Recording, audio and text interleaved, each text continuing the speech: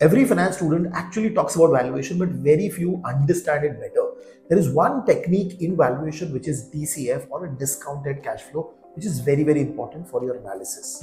DCF helps you to understand what is the true intrinsic value of the business and also understand what is the cash flow that the company is going to generate in the future.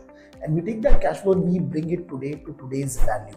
Because in finance, $1 today and $1 after a few years is not exactly same because of time value of money.